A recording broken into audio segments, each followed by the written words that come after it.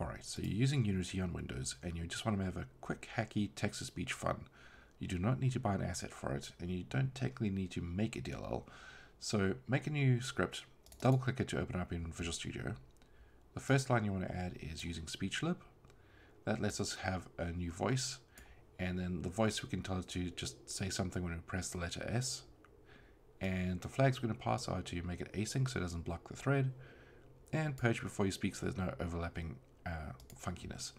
So if we hover over SpeechLib, it's going to say show potential fixes, and it's going to say remove them, which is not an option. What you need to do is go to project, say add reference, click the COM menu, and then you can scroll down to the Microsoft Speech Object Library. I've got 3 versions. I'm just going to pick the newest one, version 11. I'm going to click OK. Once I do that, everything's going to look as if problem solved.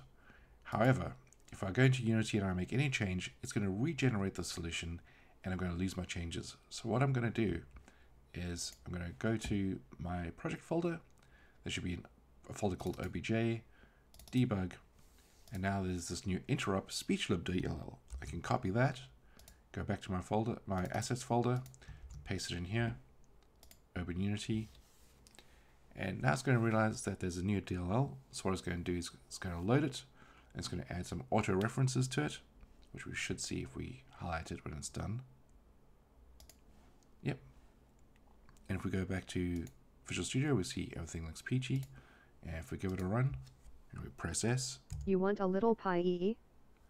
everything sounds exactly as jank as we wanted it to. So yeah, that's it. Hope it helped.